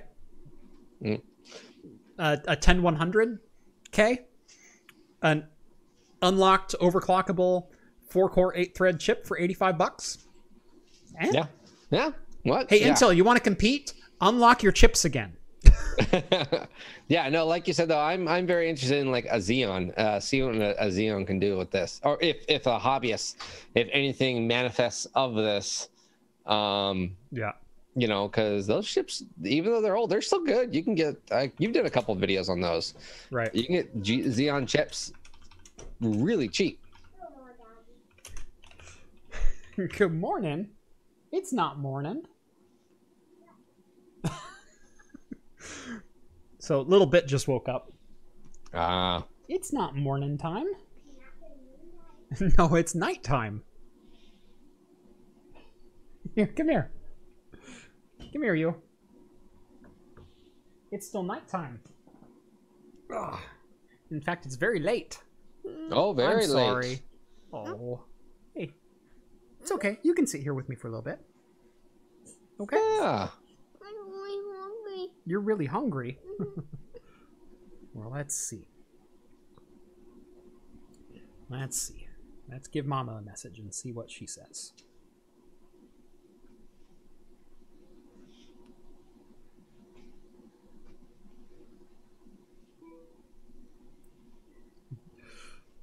Not to derail the show, but... Yeah. And if anyone says anything mean right now... Do you want to say hi to John? Hi. Do you want to hear? Where's your ear? There it is. There it is. Hi. Hi. Ah. Did you wake up? Mm-hmm. Yeah. Are you hungry? Yeah, are you hungry? Yeah. Yeah. Yeah. Yeah, my son just went down too, and he's hopefully still asleep, but he'll probably wake me up at 5 in the morning. I'm going hungry. Really hungry? Do you want to go get a quick snack? Mm-hmm. Okay. I go really hungry. Okay. I go All right. Good night. Yeah, I'll make some ramen. She says she's really hungry and needs a snack. A little bit, everyone.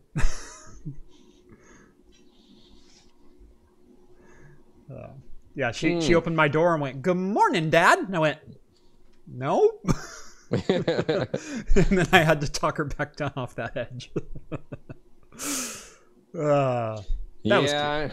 Yeah, I know. My son every day in the morning, instead of mornings, just opens our door like wide open as fast as possible. I'm back.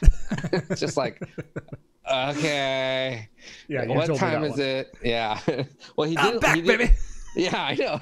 And he did it last night at like 4:30, and then I'm like, buddy, what are you doing? He's like, oh, I'm tired. That's why I'm here. Okay, let's put you back down. By the way, she is going to be in my first premium video exclusive. Her and I are going to be building an AliExpress knockoff Lego set.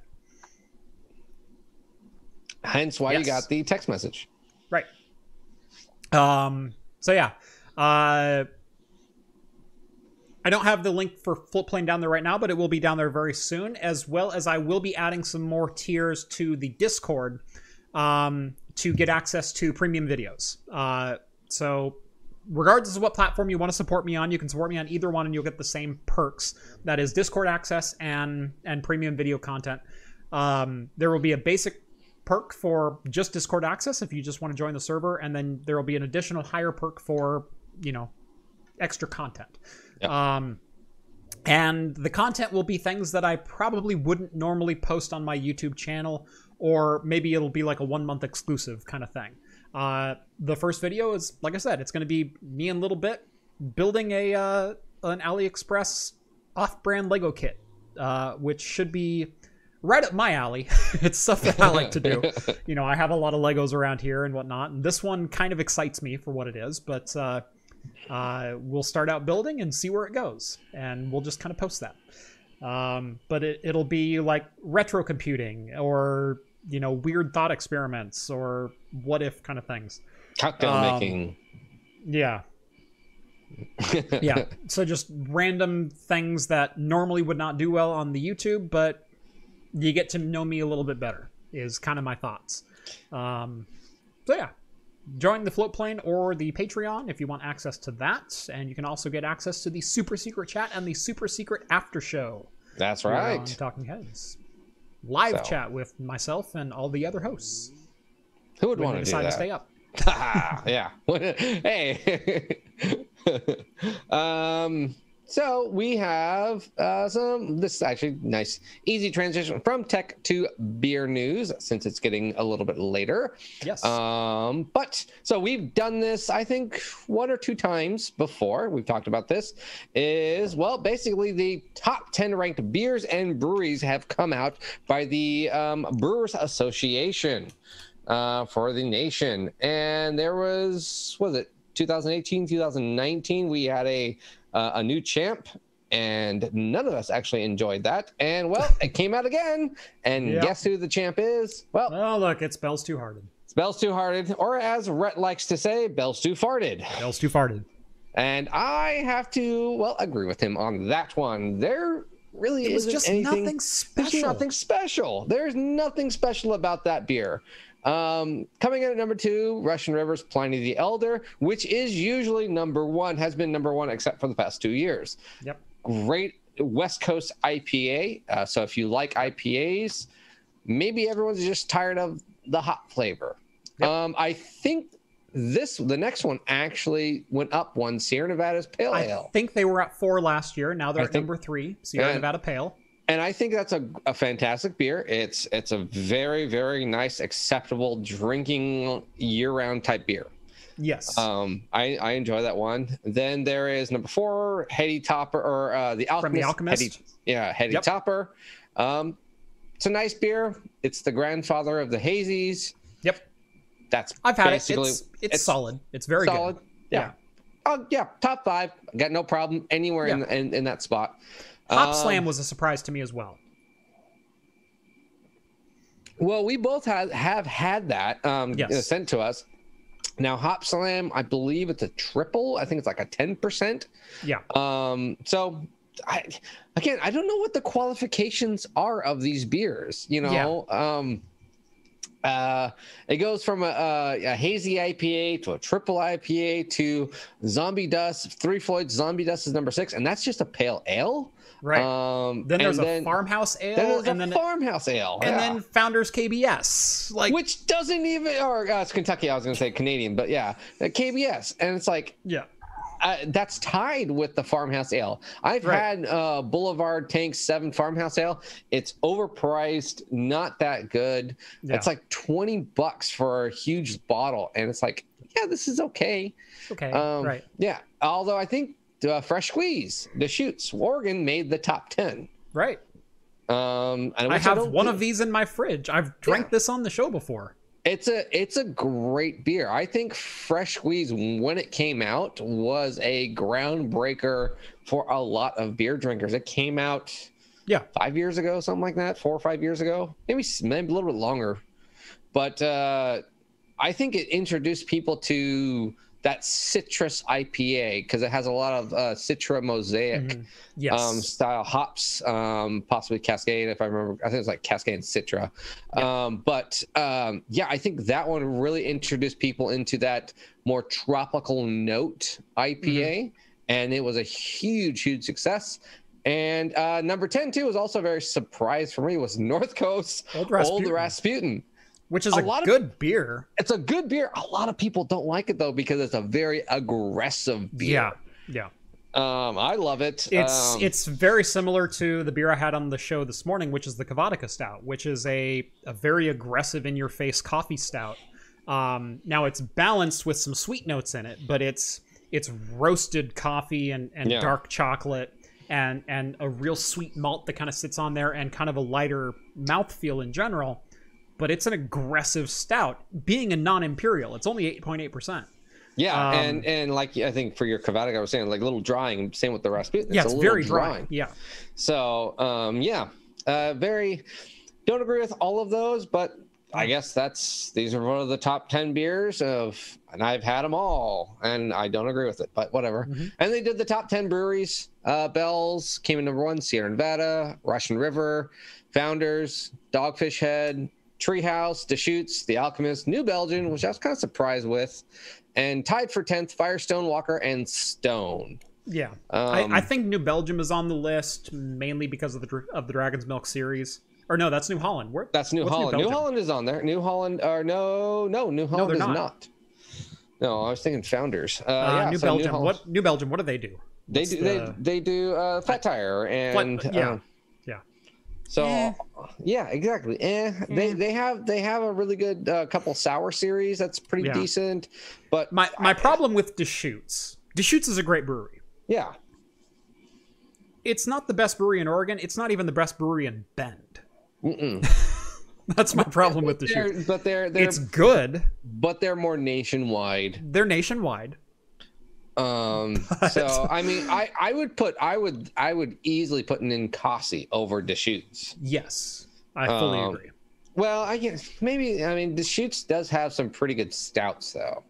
Deschutes has Black Butte Porter. They've got they've got some very solid beers. Yeah, I think Ninkasi through and through is a better brewery. I think through and through they're a better brewery, but I don't know if they even have a barrel series. Yeah, I don't know. No. But yeah, so if you are looking for supposedly the best beers and the best breweries, here you go. This is what was voted for 2020.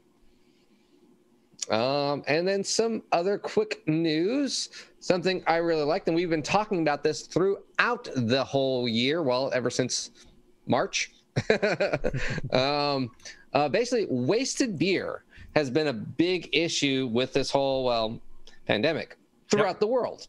And one brewery, or actually one place in Japan, has been telling breweries, hey, instead of throwing it away for beer or expired beer or putting it to sanitizer or whatever, how about we make some gin out of it? And I am so on board. I'm down with that. And the best part about this, it's not breweries. They're telling bars, hey, you got kegs? Yeah. We'll turn it into gin for you, for the bar. Yeah. And the best part once too it's is gin, it can sit on a shelf forever. And so this Japanese distillery is saying that they'll do it for free, and it's Kuchi, I don't know, Kiuchi, whatever. Yeah. But anyway, this company is saying that they'll actually even do it for free. They'll distill it down for you for free. You just pay shipping. Yeah. Shipping there and shipping back to you. That's all you have to pay, and they'll make you gin out of whatever beer you send to them. They are requesting, a certain minimum amount, but essentially for every 100 liters of beer you send them, you're going to get 20 liters back. That's not something a bad like that. Conversion. And every bottle is a 750 milliliter bottle. So basically, you're losing about 80%, but still, you're getting a quality craft gin, which is about right for distillation. Yeah, and actually, they're even stating that they'll pre-keg it for you and put it into a gin cocktail, that way it can just go directly into your taps, and you don't even have to be a mixologist or a bartender. You can just screw it. Here's a gin cocktail straight from the draft. They'll do either one that you want. Can I send them 100 liters of beer? I know, right? Right? There's a video. That is really cool. Revive. I sent 100 liters of my beer to Japan and had a gin cocktail made custom for me. Yeah, so they ended up getting 20,000 liters of Budweiser from InBev themselves. Sent them 20,000 liters, and they got 4,500 bottles of gin, and they named it Revive. But it's this yellow looking. You're gonna make me drink one of those, aren't you? If I get a hold of one, it's kind of hard to get it, but so it's a peppercorn. I'm sure I have contacts in Japan, or can get a hold of some. So it's in fact, I know for a fact I have contacts in Japan. So they said in here the article what spice it's like. If I remember correctly, it's like a peppercorn, citrus, juniper berry blend is what they do. So everyone kind of gets like, here's the same base, whatever beers you give us, that's essentially what you get. But that's I would try that totally. But I thought that was just a very interesting new way of doing something with some old beer. Yep. So if you can get us some beer gin, I would let me know in the comments below. If anyone knows where to get a bottle, how can I obtain one? DM me. My DMs are open. DMs are open. Jeff, I'd be happy to talk. We'll either talk and probably easily pay for shipping and bottle and compensation. Yep. So one more bit of information. So we got a little bit of game news, game and entertainment news. And I think everyone pretty much that is in the world of gaming kind of already saw this. And I don't know if they saw this coming, but it's not, well, it's something game industries have done before. So, but if you were looking to play Cyberpunk at all a couple days ago, sorry.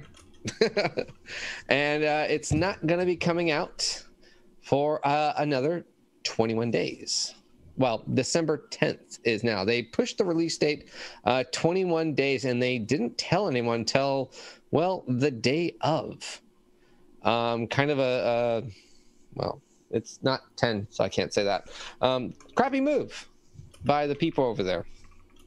But they released a statement basically on their Twitter account. Hey, everyone, today we decided to move the release date of Cyberpunk 2077 by another 21 days.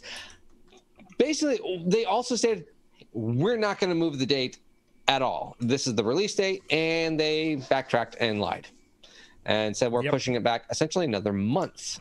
And a lot of people got pissed because actually a lot of people that were looking forward to this took the day off. If you go look at their Twitter account, there's some huge rants. There's some big blowback back. And this isn't the first pushback of this game. If you were looking forward to this is the Keanu Reeves video game that got talked about, what, 2 years ago? I think at CES or God, I think it was. That was at the Xbox event in 2019. Was it 19? When it was announced that or was Keanu Reeves, because that's when Keanu Reeves was brought onto the stage at the Xbox event as part of Cyberpunk. No, you're breathtaking. That one. Yeah, that one. So yeah, a year, almost 2 years ago. A year and 3/4, and still not released. So yeah, hopefully we'll see it in December 10th, but who knows? And hopefully majority of the time that I've seen with games that do this don't live up to the hype. Unfortunately, that's been my experience. I don't know about anyone else's, but my biggest one that comes to mind was Duke Nukem. That was like pushed back years, but was it Duke Nukem Forever? That was promised to be the big one, and that was a horrible disappointment. So,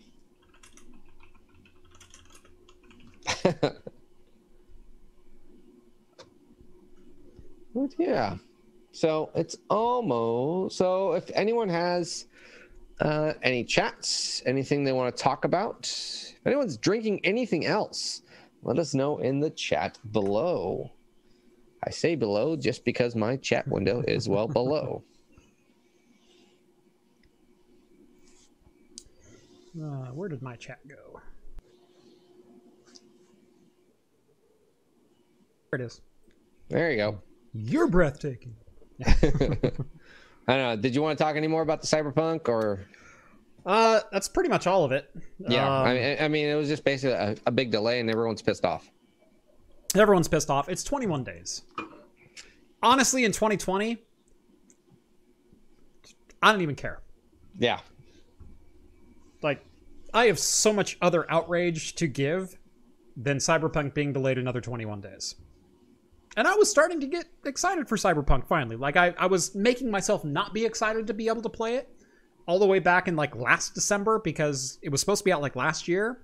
And then they delayed it till March, and I said, okay, well, we'll wait till March. But then I knew it was probably going to be delayed again because that's how these things work. And so, you know what? I'm just going to wait until they say 1 week before launch, we're live, let's go. And you can pre-download on Good Old Games and things like that. Like, that's when I'll get excited for the game and start really looking at it. And then a couple of weeks ago, like 2 weeks ago, they said, Cyberpunk 2077 has gone gold. We will launch on November 19th. And 2 weeks later, almost to the day, they go, yeah, we're going to delay another 3 weeks. And so I fell into that trap. I let myself get a little excited. Well, and majority of the time, like I said, when people have been excited about a game, and it took them. The problem was they didn't even announce the delay till like the day before it was going to be launched.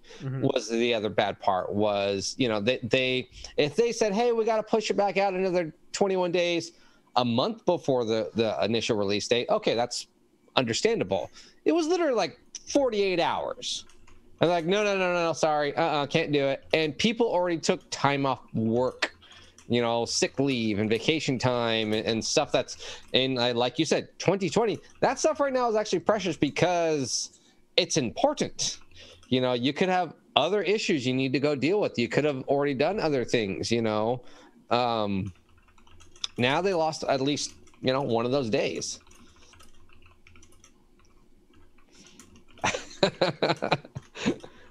Jeff's no. What is that? Is that a dinosaur? If you don't know what we're talking about or anything, it is actually in the super secret chat of the Discord. So if you want to join the Discord, again, minimum donation or minimum join up cost is only $1.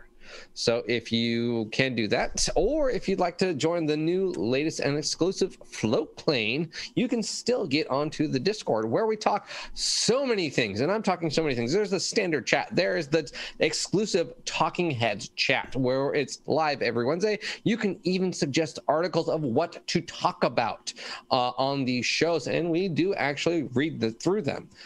There is a food and beverage area. There is actually responding to some on the air right now. So exactly, it's not like it's a dead channel. I did it earlier. There is a sports area. There's a music area. There is a whole humor meme. What do you find humorous area? There's actually even a what do we call it on the air? Trading. Crap posting. Crap posting. Yeah. There's a whole community area of buy and sell. There's, hey, here's my car, I have engineering problems, or stuff like that. There's a buy and sell area there. We even have a tutorial area where people are teaching you how to like weld or caulk a window or a bunch of other stuff. It's all live done. Fine point soldering. Yeah, fine point which would have soldering. been nice a year ago. Let me tell you. How to no, climb the soldering. How to climn a ladder one-handed. I had to figure that crap out on my own. So, yeah, there's honestly, we talk. It sounds like we're talking it up. It's not. Like I said, it is so overgrown that it's like, wow, this is actually a really super active Discord, to where a year ago I was like, oh yeah, we can talk to everyone. This is super fun. Now this is like, oh my God, I'm almost getting a panic attack just being in this Discord because there's so much activity. You know, right. you have to like limit yourself. But again, too, if you're looking for an active community, it's a very well modded community too. Basically, just don't be a jackass. Right. It's past 10, right? Yes. 10:03. 10:03. Perfect. It still goes on YouTube, John. They don't stream to this far to the end of the video. my audio is bad enough. It'll be like, oh, he meant something else. Yeah. So but yeah, it's a great community. Minimum $1 again, or float plane. More donations, like Jeff was saying, can probably get you better, higher tiers. So all of that information is going to be coming out. So check out the description in the link, or the link will be in the description below. That's what I'm trying to say. So, but if you do have anything to talk about really quickly, Will Wheaton, what? Will Wheaton Law. Wesley opposed. So we are open to suggestions in chat below.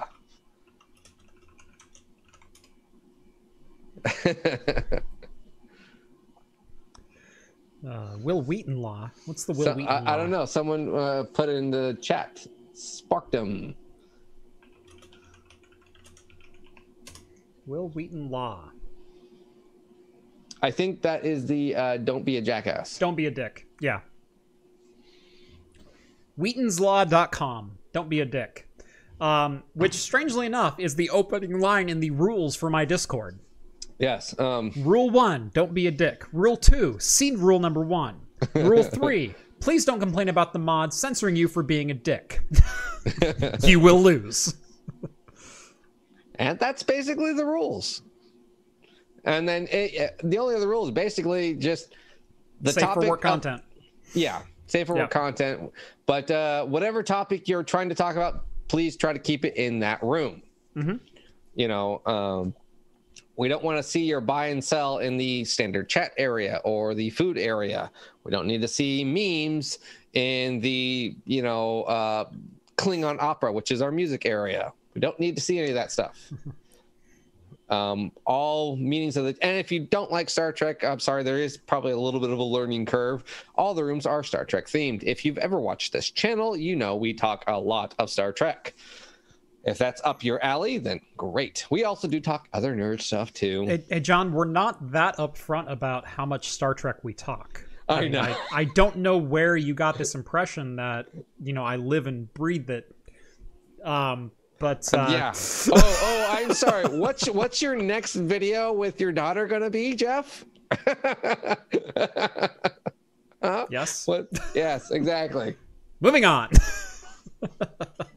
No, we don't like Star Trek here. What? What? These aren't bottles constantly in your background. Mm-hmm. What? Yes.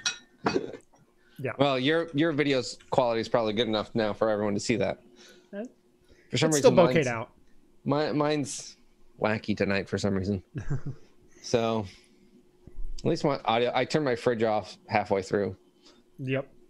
No, your audio is better. I will say that. Yeah. There we go. I'm hopefully getting actually new audio next month. So, whole new setup. Actually, I'm gonna get two boom mics, but ceiling mount them. Oh, nice. So, and then my brother's giving me a audio capture card, or audio capture device. So essentially, you know, something. You know those two mics you gave me? Yeah. Those are the boom mics I'm gonna be using. Okay, nice. Yeah. So, but then I will still have to turn my refrigerator off because those will definitely pick those up. Yeah. Actually, if I get the capture card, I can just go back to a lapel mic or something. Actually, you need some RTX cards out in your garage so you can do nVidia broadcast post-processing. Well, you know, if someone wants to give me one, that'd be great. Well, we can talk. Talk about it. I do have two RTX 2060s, a 2070 Super, a 2080. I'm trying to think of if I have any others. Something like that. I have some rare beer. We can definitely talk. We see now we're talking the same language. Oh! I don't know. Did you see this? So I got. Remember that mead I had at the tap room, the Viking's Blood. Yep. They came out with the what's called Odin's Skull. This is their fall edition of mead. So it's apple and cinnamon hopped mead.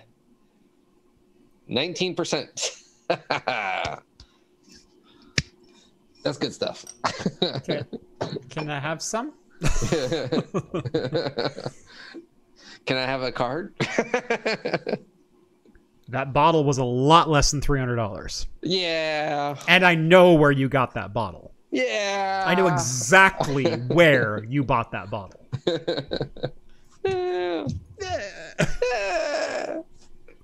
I'll sign it.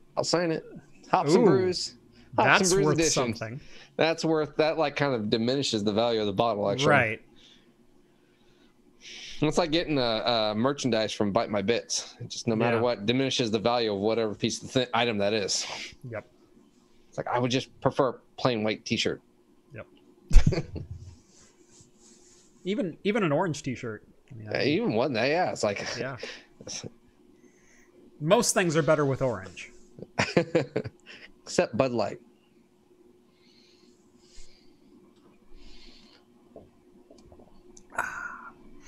All right. Well, it is 10 past the hour. I think that's a great place to stop. Yeah. Anything else, John? Anything to plug? Hops and Brews wise? Hops and Brews, just my channel, whatever. Do that. Subscribe. You like don't. that? Subscribe. Don't. Whatever. I don't care. Just putting my heart and soul into my channel. Jeez. If you like the beer content on this channel, make sure to jump on over to Hops and Brews. Link is down in the video description below. Give him a subscribe. Watch some of his videos. He goes a lot more in depth than I do into the beer stuff. Yeah, and if you want to learn to make a cocktail, then I've been on his show a couple of times to show you how to do that. So yep, we've had plans to do it, but well, March sucks. Yes. Yeah, so I still have that bottle, by the way, John. I know. You've moved into a new house and have already settled down. Yeah, so John and I had plans like in, what was that, November? It's almost been a year. It's been a year. Yeah. John and I had plans to open a bottle and do the cocktail that it was inspired by. It was whiskey sour, wasn't it? Yeah. We were going to do a whiskey sour cocktail, and he had a whiskey sour inspired beer. So we brought the bottle over one day. We drank a couple beforehand. We then filmed a Talking Heads episode, and then we were like, "Oh, we'll shoot your video afterwards." Well, right after we're like, Nope. It was one of those times because at the time John needs to sober up because he needs to drive home at 1 a.m. It was one of those nights. Well, you live right next to Steve, so it's like, oh, okay, I'm even closer now. Not too bad, you know. I can have one more, and it's fine. If I have it really quickly, it won't hit me till I get home. Okay. Now we talked too long to chat. You know. Yep. Yeah. Like we're done, and then exactly. And then, you know, time after time, it was like, oh, yeah, I'm too tired. And then in December, I moved. And then in January, it was CES. And then February, we were just both so busy. And then March, it's like, we can't see each other anymore. So I've been cellaring your beer for over a year now. Hey, there we go. Yeah. So eventually that collab will happen. That collab, yeah, because we even had, even before that, we were trying to do the flip. Yep. So yeah, that's right. That one's been on our list for a while too. Yeah. So we got that to do. There's lots to do. Yep. So we have a lot in the backlog. Yeah, we have a lot. So soon as we can see each other properly. Hey, it's Techno Tim. Hi, Tim. Hi, Tim. Let's see. Mystery Technology. Greetings from the Rogue Nation area. Hello. Not sure if you mean the Newport area, Rogue Nation, for, Rogue Brewing, or if you mean, like, Rogue Valley. But either way, cheers. Anyway, thank you so much for joining us here on episode 156 of Talking Heads, your once-weekly live show of the latest in beer and tech news. Follow me on Twitter at Craft Computing. Follow John on Twitter at Hops and Brews. And make sure you subscribe to both of our channels. If you want to take part in the Super Secret After Show, make sure to follow the link down in the video description to the Patreon. And hopefully next week, the float plane, I'll remember to include that link, where you can get exclusive access to the Discord server, chat with myself, John, Rhett, Steve, all the hosts from Talking Heads, and join the ever-growing community over there. Make sure to join us every Wednesday night at 8 p.m. Pacific time for the latest in beer and tech news. And we'll see you later. See you guys next week, or 2 weeks, whatever. Yeah, I'll see you next week. Yeah, there you go. That'll work. I'll be here. Cheers, everyone. Bye, guys.